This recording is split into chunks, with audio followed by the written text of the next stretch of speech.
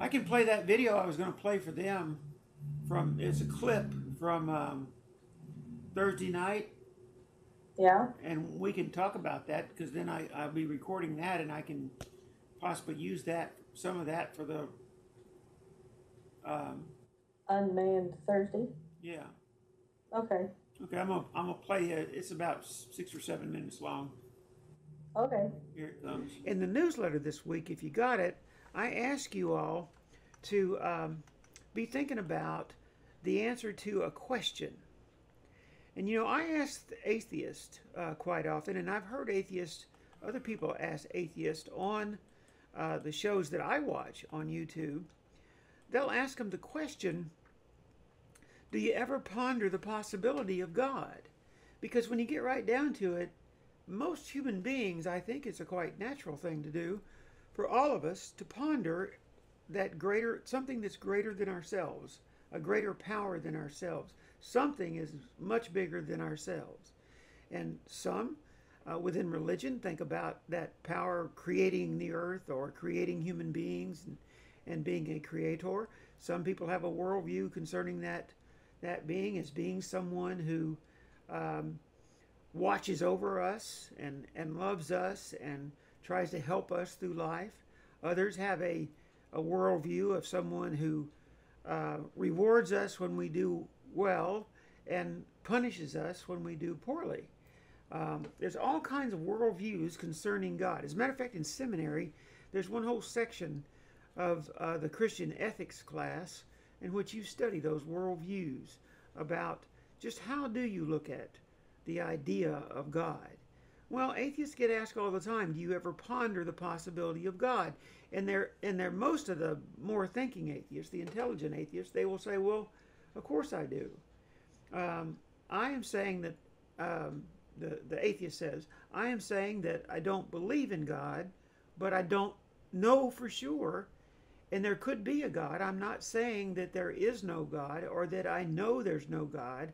I'm just saying that in my life I have not seen enough evidence to think and to become to believe that there is a God. And so that's the way the atheist looks at it. But when you turn it right back around, then the question I like to ask my Christian friends, because that's where I primarily operate, is among Christians, is it possible, and this was in the newsletter, is it possible that Jesus was a simple man with a well-articulated message about a better life, how to build a better life, without any supernatural element to him or to his wisdom? So, and that's hard for us to think about. We want the atheist to say to us, yes, I ponder God. Yes, I wonder if there's a God. Even though I don't believe there's a God, I have to wonder if there's a God. But I don't know that there's no God, but I have not come to believe there is a God. That's the atheist position. Most of the thinking kind of atheists, the atheists that have intelligence to realize it's nearly impossible to say I know for a fact anything about anything that's supernatural, and that's just the way it is. So, and if we ever discover a way through science to prove that there is a God there, if you want to call it God or theos, or just simply a higher power, something larger than ourselves, something bigger than us. If there's some way to prove that, then once we prove that, guess what? Now God becomes part of the natural world. Now God is part of natural science, because we're saying that's if at that point that science has proven that this higher power is really there. And some people call it God, some people call it something else, but nonetheless, it now becomes part of the natural world because it no longer defies the laws of logic as it does now.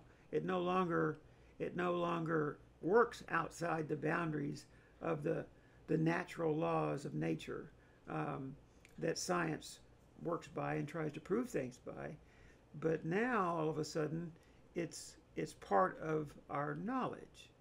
Now that's an interesting concept when you think about it. And I'm not saying that day could never come, because it could. It could. And it could not.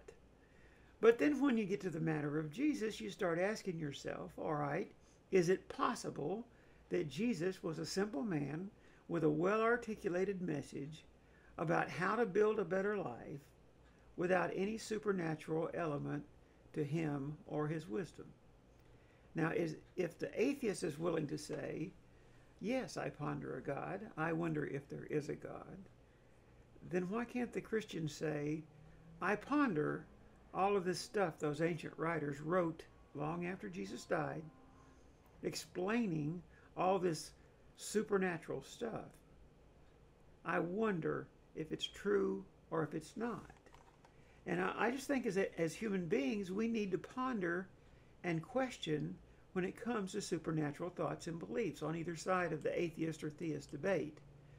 And I know the church teaches us not to question, to be strong in your faith. You know, be strong in your, I've taught that, be strong in your faith. All right? But is it faith? Think about this for a minute and just really put your mind into this one, because this one's important.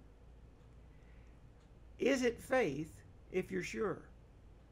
If I know for a fact that those miracles are true, if I know for a fact that supernatural acts are true, if I know for a fact walking on water and making water into wine and raising someone from the dead and healing someone of leprosy, or healing someone from being lame or blind or whatever, I know for a fact those things are true. Now, is there any faith if you're sure? Faith is the belief in something that you have not seen, Paul said, that you cannot sense with your five senses. So if you're sure, is it faith? Think about that. So have you ever thought, I'll say the question again, is it possible that Jesus was a simple man with a well-articulated message about a better life without any supernatural element to him or to his wisdom? Pretty interesting question when you think about it. What do you think about that fact that if the atheists are willing to say, I cannot be certain there is no God, I cannot say that I have the knowledge there is no God, absolute knowledge there is no God, and I don't know the answer to that, but I have not yet come to believe that there is a God because the evidence has not been presented to me that would cause me to believe there is a God. If the atheist can do that, then what does it say about Christianity if we say that we have an exclusive situation in which we are absolutely sure and that everybody else is going to suffer eternal punishment because they have not believed as we believe?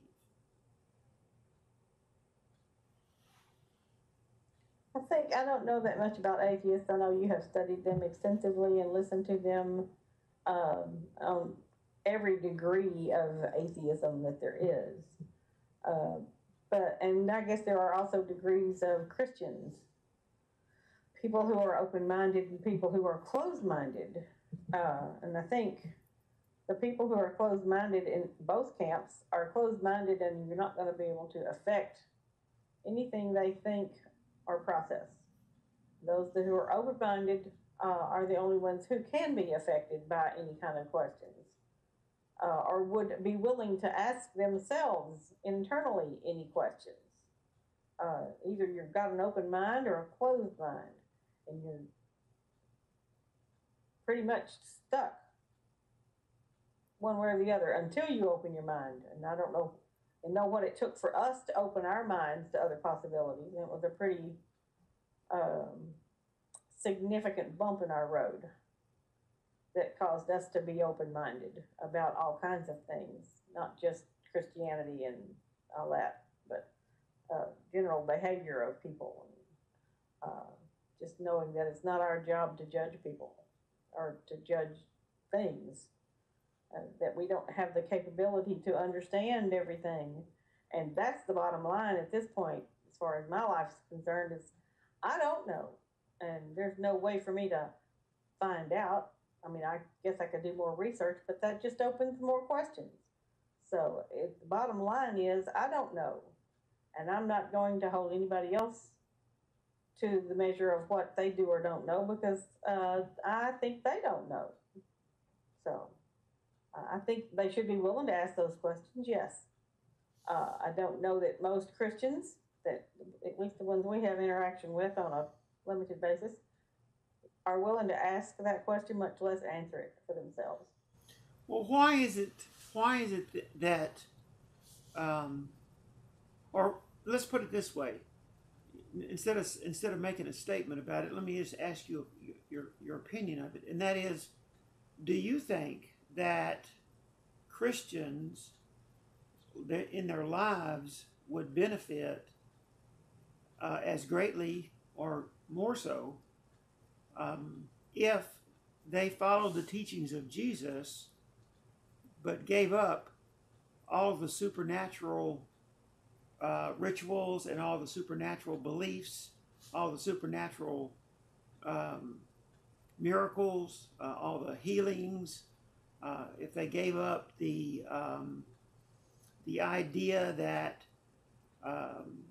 they are born evil and that the only way that they can escape the punishment for that evil is that someone was tortured and killed 2,000 years ago. Would Christians' lives, I'm not talking about the afterlife because I don't believe in an afterlife, but would Christians' lives be benefited in a greater way if they simply followed the teachings of Jesus as we articulate them in the WAY2B?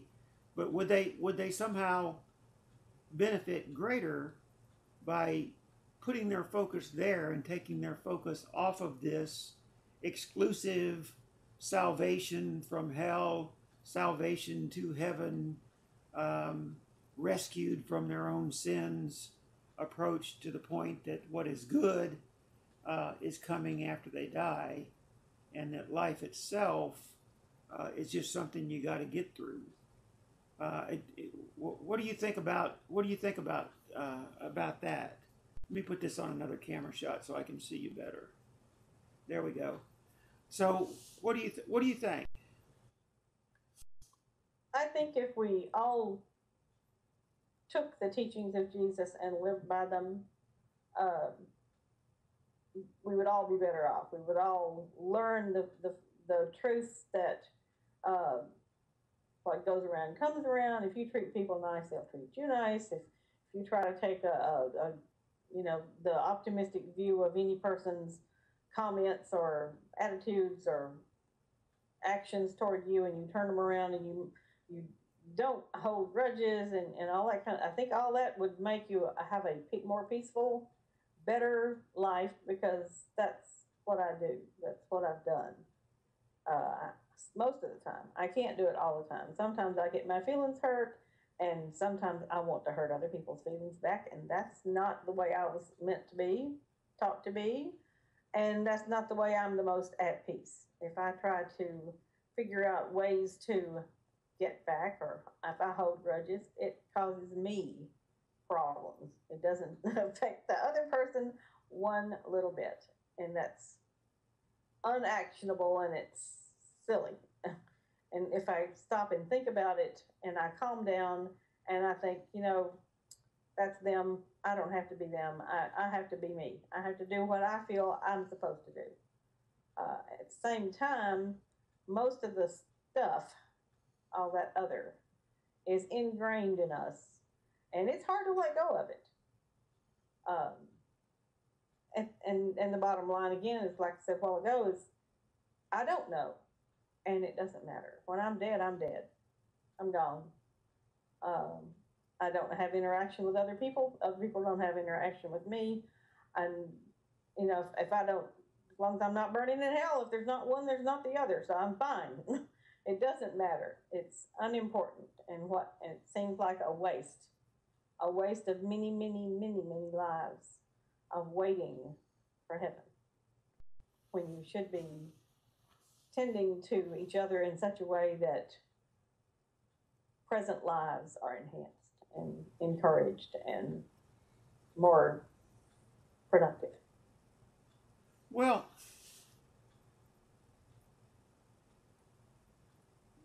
we've served enough churches in Indiana and New England and Tennessee and here in Florida, that it's more than evident that these principles that Jesus taught, and we're in this WAY2B series right now, these principles that Jesus taught related to having this humility before, concerning anything you think you know spiritually. That is, your knowledge of spiritual things is limited, and you're humble about that. You don't know all about spiritual things, as opposed to being, as I like to say, all that in a spiritual bag of chips.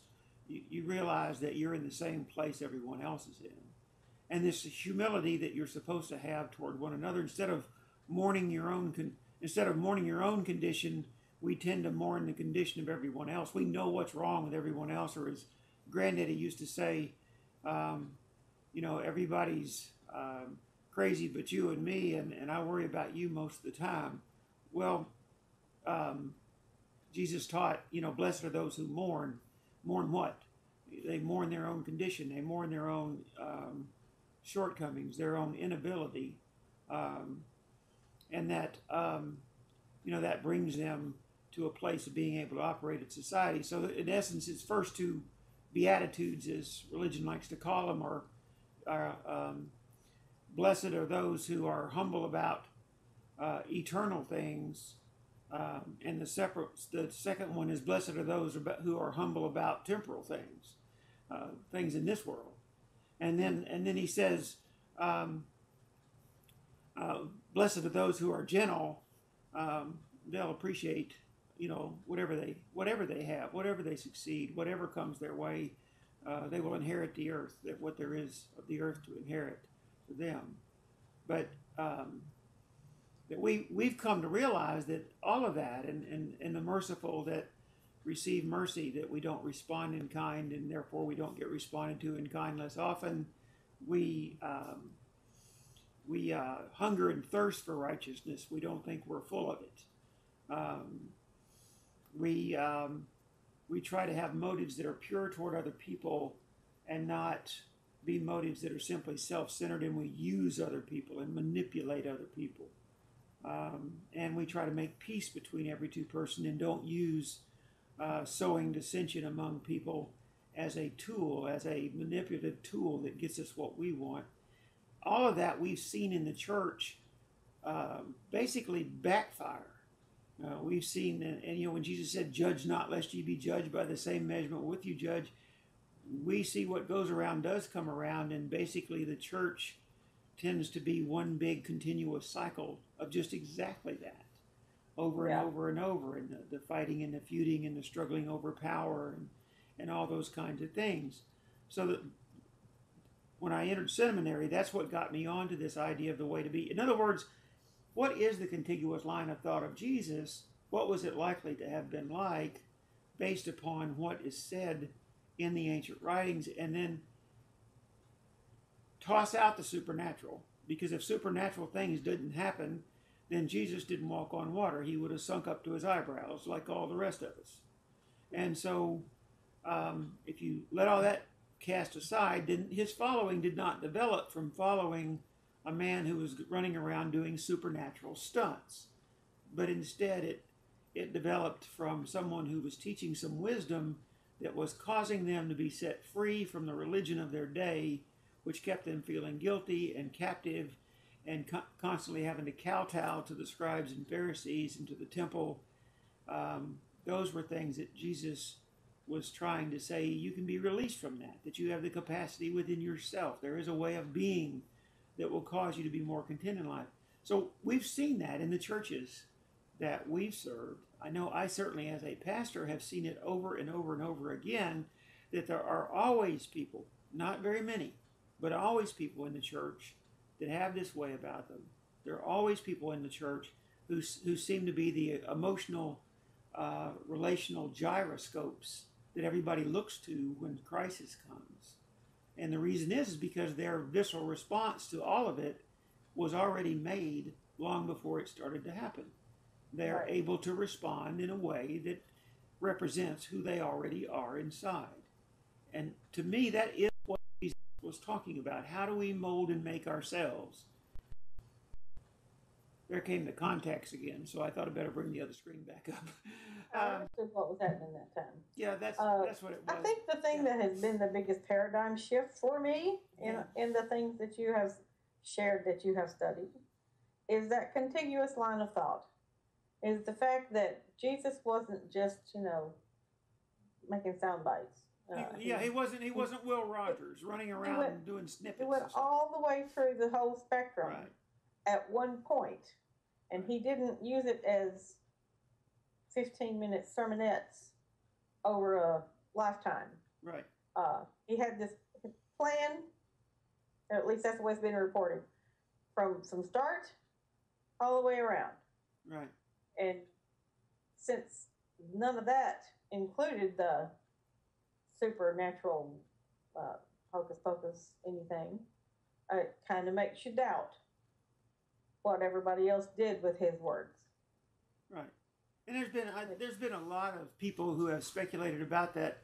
The people that I try to listen to on other internet shows where they talk about theological issues and so forth. There are many of them, and they try to talk about, and one of them in particular, there's a guy out there named Bob Graves, and Bob talks about a God that was, because I've never heard him before until the last few months, but he's a guy, he and I sound a lot alike. In other words, what we're talking about is that following a Jesus who actually came to set us free from all this religious nonsense, free from this God of violence that was represented in the Old Testament, and to think about our lives from the standpoint of what Jesus had to say. What does it mean to us in living our lives? One of the things that I've been trying to promote a lot is that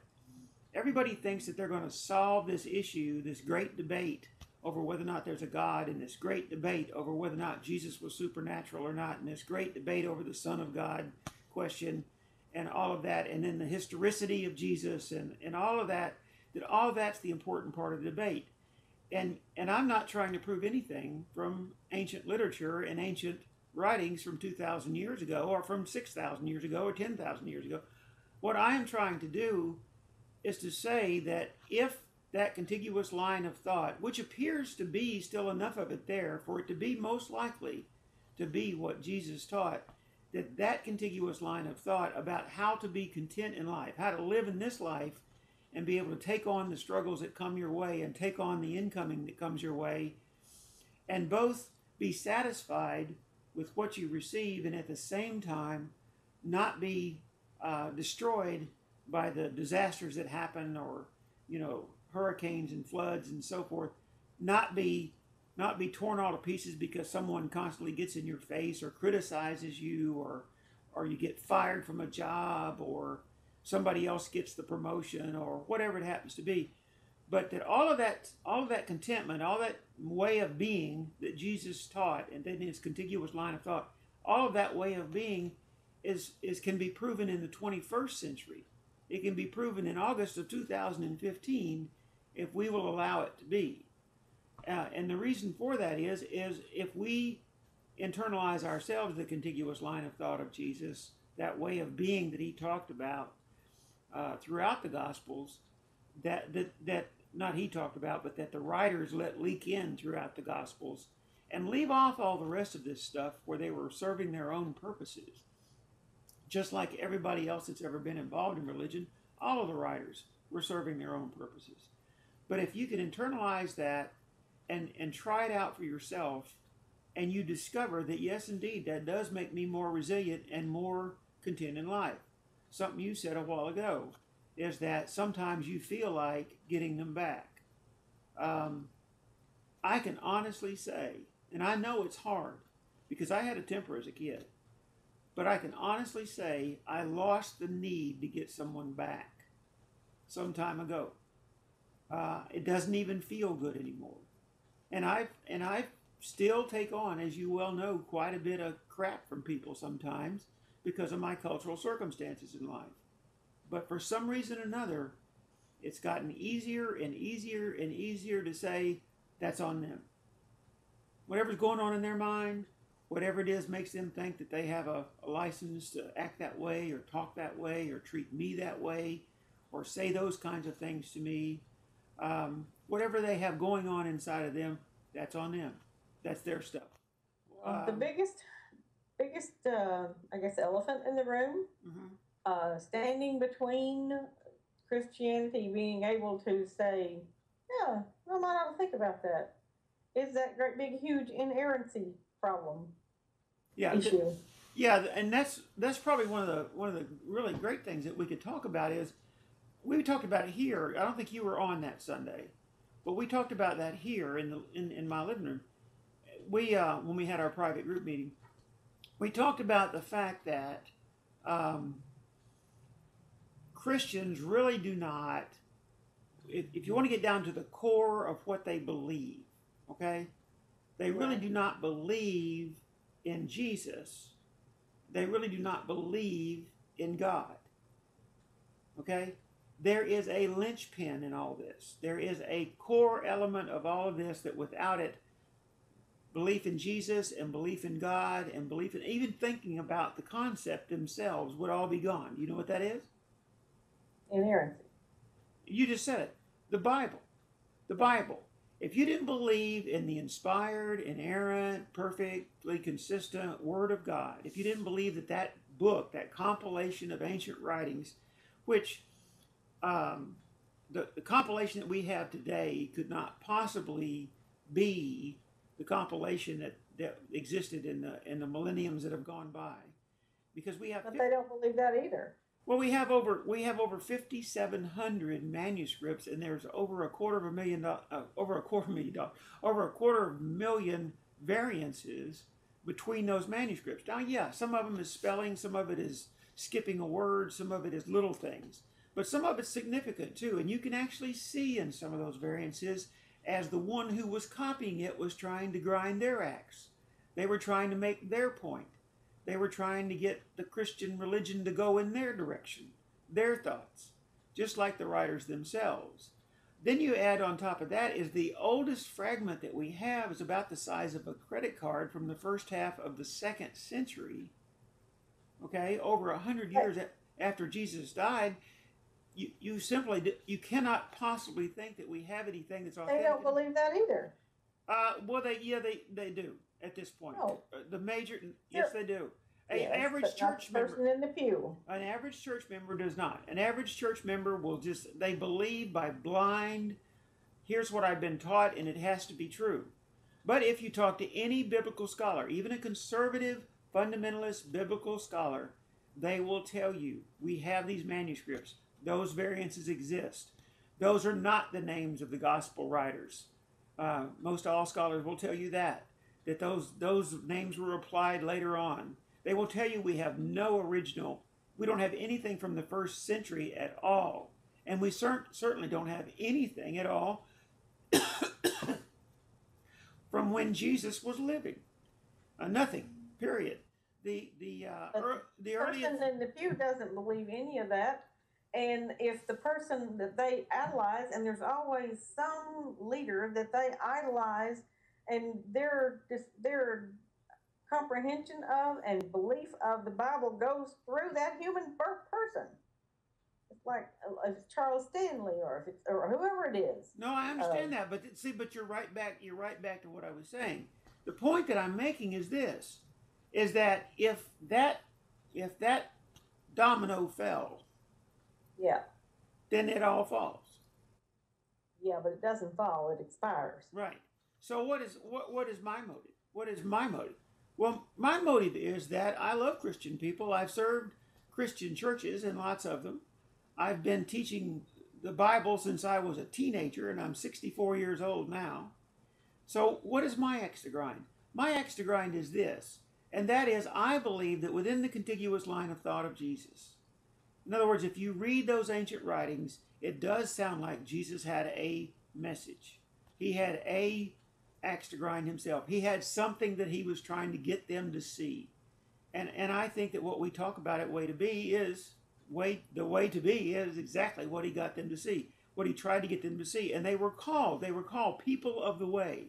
These followers of Jesus were called people of the way. They're identified in the scripture as such. So I remember that. my axe, I know that. Right. My axe to grind is simple.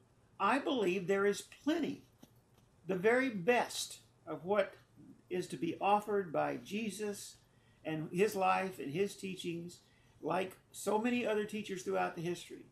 The very best of it, the very best of Christianity is that teaching.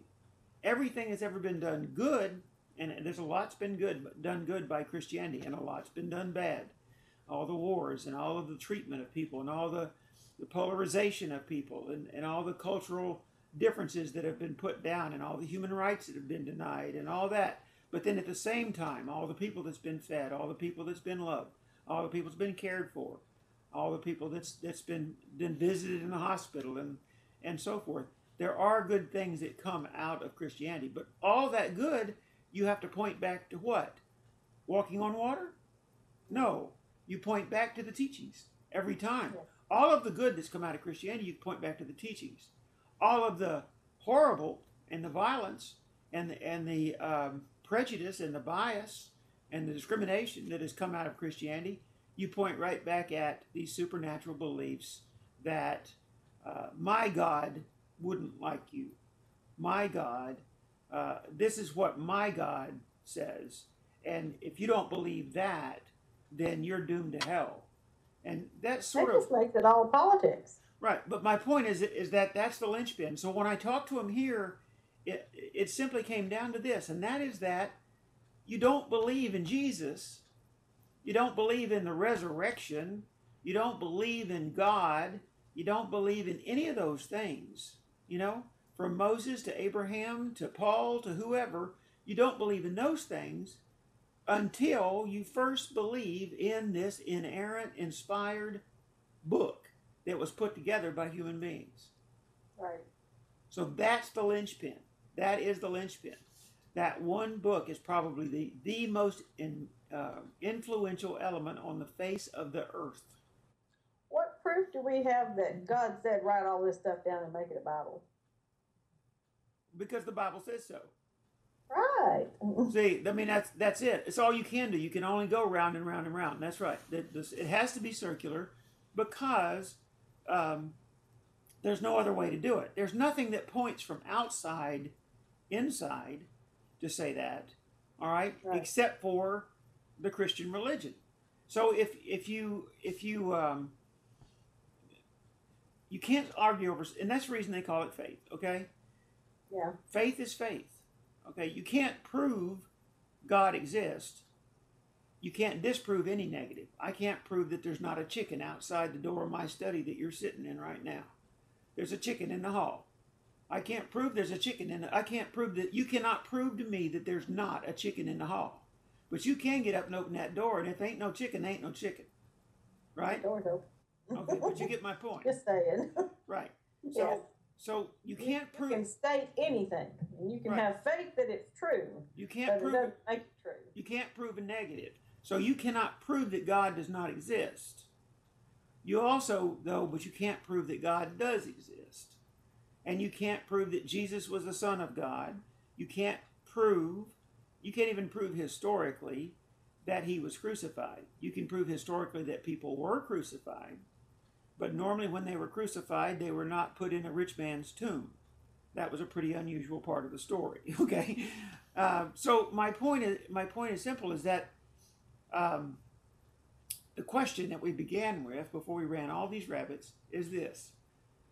Is it possible that Jesus was a simple man, a well-articulated man who taught how to build a better life, and there was nothing supernatural about him or his teachings? And that's the question. That's an important question. And when I did the Sermon on the Hay, and I think I may play the Sermon on the Hay in this recorded thing that we're going to do for Thursday night, because I'm going to be out of town. The thing is about it is, when I did the Sermon on the Hay, what I did was I simply wrote and then acted out what, as a farmer in a farmer's market, acted out what would a farmer sound like if he gave up on religion. But a southern farmer who gave up on religion, obviously like me, 60-something years old, who's been raised in it, but gave up on it, what would he sound like? Well, all of what Jesus taught about the way would be there. And that Sermon on the Hay is simply a parody. And I followed right straight through, without any exclusions, the Sermon on the Mount.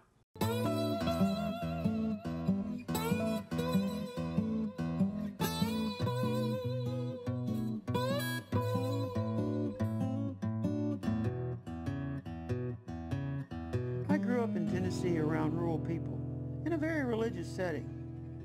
I wondered, if a southern farmer raised in the rural church gave up religion altogether, what would he say to his neighbors?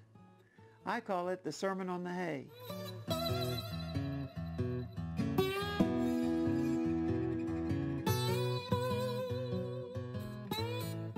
Everyone knows the bananas are not homegrown in Tennessee, but somehow they taste better coming from the farmer's market. My grandmother takes me often. Folks from town wander, each searching, feeling, and smelling for the perfect produce. Mason jars of preserves have ring lids clamping down a gasket cap. As I walk along the narrow aisles, blowflies pester me. The mixed smells of some ripe and some already rotting fruit permeate the air. More is buzzing about the market this morning than the blowflies. Most everyone seems to be at the other end. Curious about what is going on, my grandmother says, "Let's go see." When we draw near, we find that everyone is watching a young farmer. He has on bib overalls, a plaid shirt, and a straw hat. The young man is not saying anything, just wandering around, occasionally picking up produce. Squeezing, sniffing, he weighs it in the palm of his hand. A few sellers abandon their stations to join the growing group. Some appear to know who he is. "Who is that?" my grandmother asked a man in a yard chair. "His name is Tuck. He's been talking all around town. My boy and I heard him in front of the hardware the other day. He really has something to say. He makes a lot of sense." Eventually, Tuck sat down on a bale of hay. Someone turned off the farm report. One by one, everyone noticed him sitting there, his legs swinging. The market noise ceased. We could hear nothing but the creak of wooden beams overhead, struggling against their joints. The young man pushed back the brim of his straw hat, revealing his eyes. We could see he was struggling for words. With a worried look, he pressed his lips together and exhaled a burst of air through his nose, as if he had no right to speak. Finally, he began. "We could all be content, you know. Folks seem to be the most content when they know nothing at all, especially about spiritual things. We are more content when we measure our own condition, not somebody else's. Everybody's strange except for you and me, and I worry about you most of the time. If we could be gentle with one another, we would appreciate what we receive, without taking it away from each other. If we really want to know what's right, we could be content with the fact we never really know it all. Certainly not enough to go around saying what's right for others. When we respond in kind less often, others respond to us in kind less often. We could even be content to offer charity for the wrong others do to us. We are most content when we shuck each other's peas, even if our own beans are waiting. Whatever else we desire, we should want peace between each other. That makes everybody more content. It's the way we want to be remembered. What if we had this way about us? Each of us would be a gift to others. We'd be refuge for those who seek shelter in us. We'd be a bright spot in everybody's darkness. The result would be, because of us, this way of being would be real to others. Everybody would be thankful for you and me if we had this way about us. Now, don't hear me trying to tear down your religion. I don't want to do that. Instead, I want to talk with you a few moments about a better way, a way of being that is fuller and richer than religion. Those who do their best at religion may be good folks. But did you know those who do their worst at religion might be good folks too? Even so, I'm telling you, unless you do better than religion, you'll never really be at peace inside. This way I'm talking about is a way of being, not a way of doing. It's a journey on the inside of you. It's not a way to go through religious motions or keep some religious law forbidding some action. Let me give you a few examples. You know it's illegal to murder somebody. You heard it all your life. What if you managed your anger? Would you ever purposely kill another person? First you get angry, then you call names, and before you know it, somebody gets hurt. Just make friends as quickly as you can of anyone with whom you may be angry, and with anyone who may be angry with you. Remain at peace and stay out of court. Don't be angry. If you have this way about you, your actions can naturally follow your attitude. You'll be more content. I'm sure you know you shouldn't cheat on your spouse. What if you did not yearn after someone else? Would you look at another? Looking leads to touching. Touching leads to cheating. You'll wind up with no spouse at all. Just keep the promise you made to your family. Don't be lustful. If you have this way about you, your actions can naturally follow your attitude. You'll be more content. Religion teaches you to love everybody, while at the same time telling you who the bad folks are. Bad folks are the ones you don't like, and who don't like you. You say you love everybody. If you do, you'll bend over backwards to not take offense, and to accommodate whoever wants from you. You'll do so most of all for the ones who don't like you and for the ones you don't like. Just love every other person. If you have this way about you, your actions can naturally follow your attitude. You'll be more content. Don't do what you do to please religion. Do it because you're a genuine person. What you do and say should be the result of the way you are inside.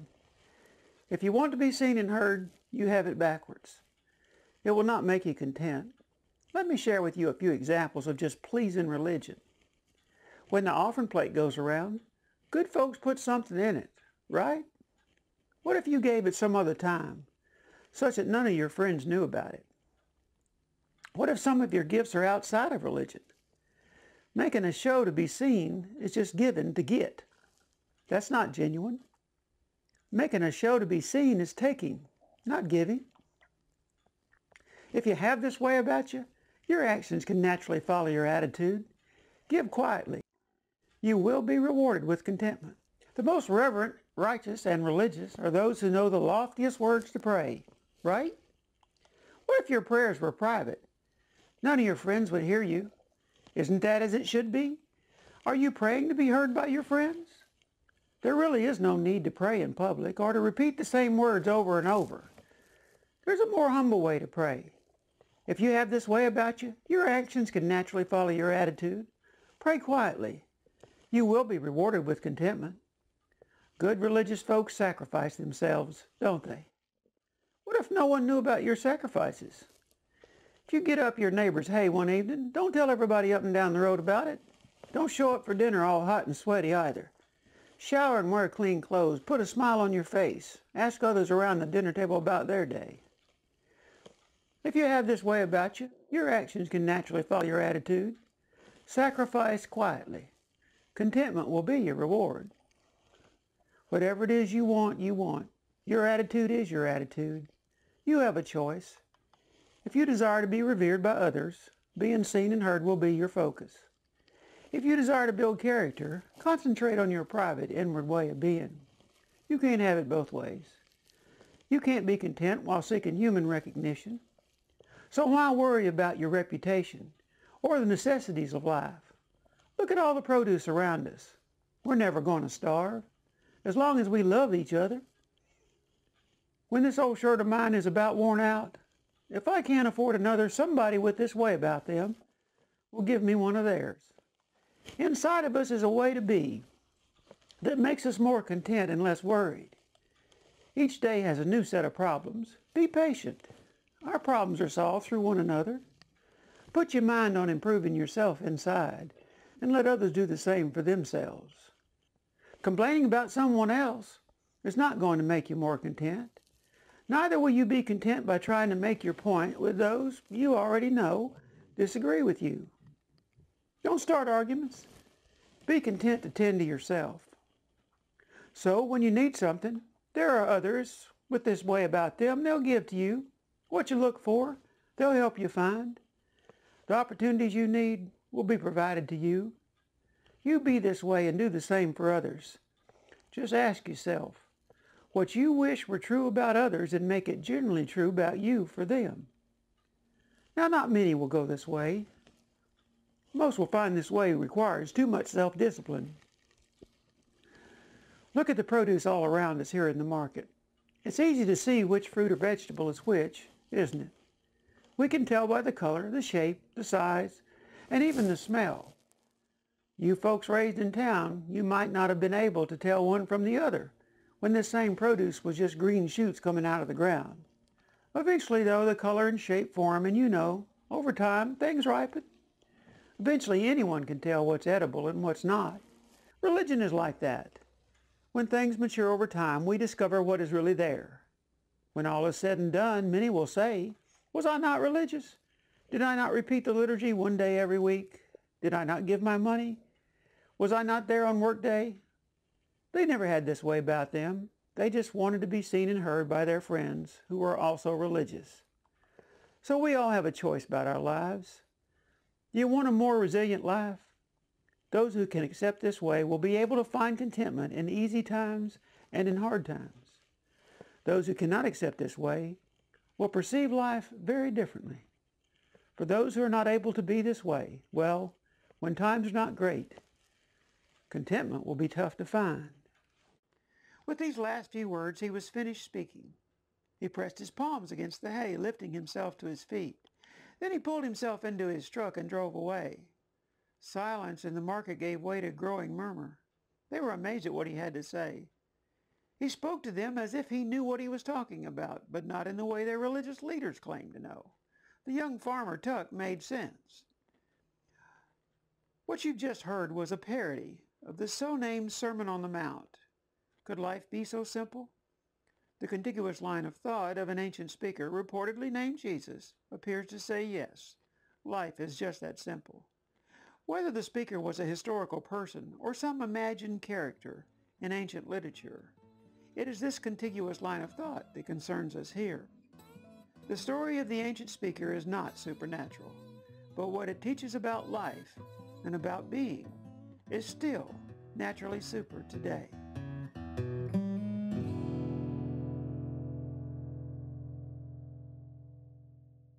And so the Sermon on the Hay is the Sermon on the Mount, told by someone who left all of the supernatural at home, and who just decided to say Jesus' contiguous line of thought. In other words, what Jesus taught us, and my grandparents taught me that. That's where I remember learning that stuff. But I learned the stuff about how to be. I didn't learn that, if you just really concentrate on this, you could walk on water too. I never learned that. And nobody even tried to teach me that. What they did try to... If we had enough faith, we could move mountains. Well, yeah. That's sort of a play on a verse, on a snippet. And that's one of the things that we have. We have a religion built upon buzzwords and Sunday school sound bites, Christian cliches and snippets, and as you called it one day, clip art. The whole Christian religion is made up out of clip art. So is it possible that Jesus was a simple man with a well-articulated... Would you like me to say yes? No. Yes. I don't care what you say. But is it possible... You don't care what I say? Is it possible that Jesus was a simple man with a well-articulated message about how to build a better life, and it developed a group of people known as People of the Way. And there was nothing supernatural about him or his message. In other words, and what I like to say is nothing supernatural about it. It was naturally super. And the people who have tried it, including in this century, including this year, if people who try it realize it calms you down, it causes you to be able to live life with all the crap that goes on and everything, and be able to get through life without feeling so beaten down and so threatened and so horrified by life, and without having this visceral response to the world that's ugly. In other words, that I'm angry, I'm vengeful, I'm whatever it is. But I'm unforgiving. Yeah, I'm unforgiving. Instead, you say to yourself, people are. That's it. People are the way they are. And everybody has a way. And they are in charge of it. Your attitude is your attitude. That's what I say about driving in the car. Anybody that doesn't do what I want them to do, they must be handicapped, and I have to have compassion for them. Yeah, I've ridden with you.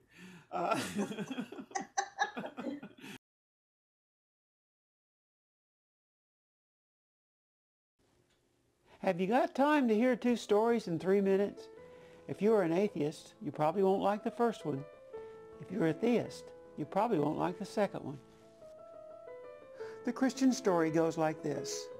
The one and only God made everything and everyone. The first pair of humans were named Adam and Eve. They disobeyed God and triggered a bad thing called sin. So many years later, God made a deal with a man named Abraham to found a great nation.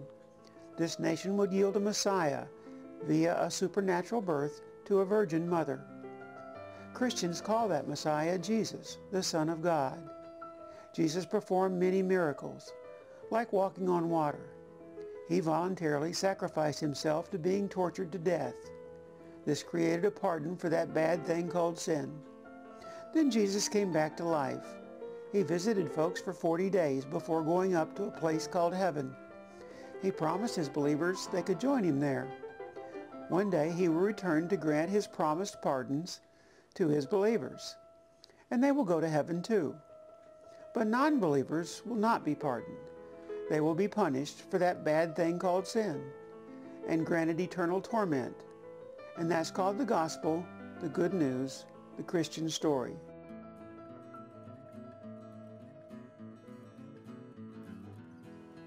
But then there was another story. There was a big bang. Then billions of years later, there was a simple man. He went around teaching others the way to be in life.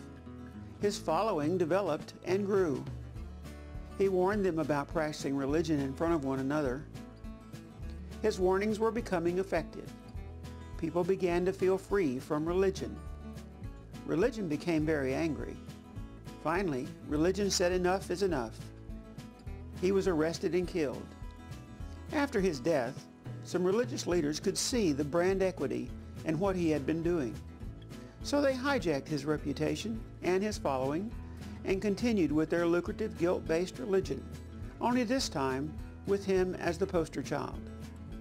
After hundreds of years, religion published a book with 750,000 words. Only 5% were attributed to this simple man. These few words were grossly embellished into a supernatural legend.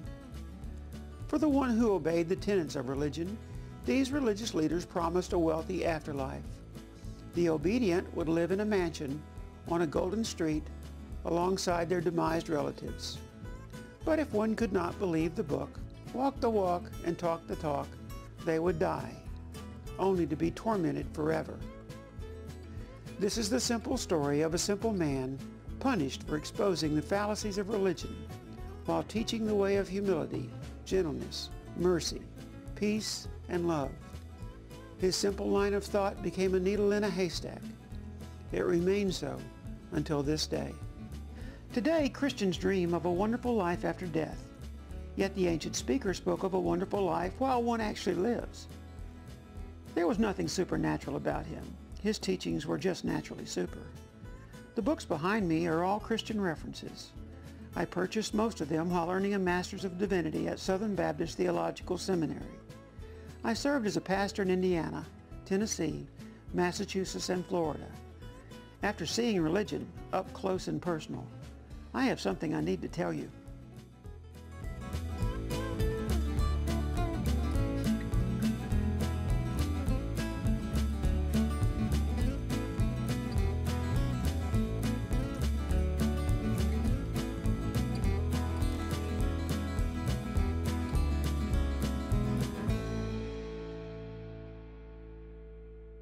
It's amazing how many people I've run across in my lifetime, especially while pastoring, that say, I believe in Jesus. I think Jesus is an important figure in history. I think Jesus is someone worth listening to, and I try to fashion my life around that, what he taught. But a lot of this supernatural stuff, I just can't wrap my mind around. And people would be surprised how many people will admit that to a receptive pastor. That is, a pastor who wouldn't criticize you or judge you for saying that. I tell you, you're blaspheming. Right, and I've never judged anyone or criticized them for saying that, going all the way back. I just never did. And I never did appreciate the negative words that people had to say for the people outside the church. The talk about gay people on Sunday morning, if Jesus is to be believed in a supernatural sense, and we're going to pay for all of those, every foul word that came out of our mouths, then a large portion of the Christian population is going to live in some kind of purgatory where they have to sit and play cards with gay people, and serve them lunch. I mean, it's over the top ridiculous when you think about it. When you talk about, what it is you believe Jesus was all about, and then you could hear yourself speaking in a tight circle in a closed situation with other Christian friends about people outside of the Christian community and what you think about them, how could it more violate what Jesus taught about being judged by the same measure with which you judge? Yeah. How could it be less like walking the extra mile or turning the other cheek? How could it be less like serving those who abuse you, and loving those who criticize you? I mean, how could it be further away from the main teachings of Jesus that all of Christianity touts? Is acted out in reverse daily. Right. So how can we possibly then say that we are some kind of elevated, exclusive people, that we are the ones who are saved? We are the elect, to put it in religious terms. We are the elect. We're the ones going to heaven, that Christ came to pick us out and made us the elect, and we are to care for one another, and we are to enjoy the riches and the spoils of a great afterlife after we die. And all these other people who are not the elect will be going to eternal torment. I don't know how you can get there. I don't know how you can get there at all. And it is almost as if the church lives out the gospel in reverse.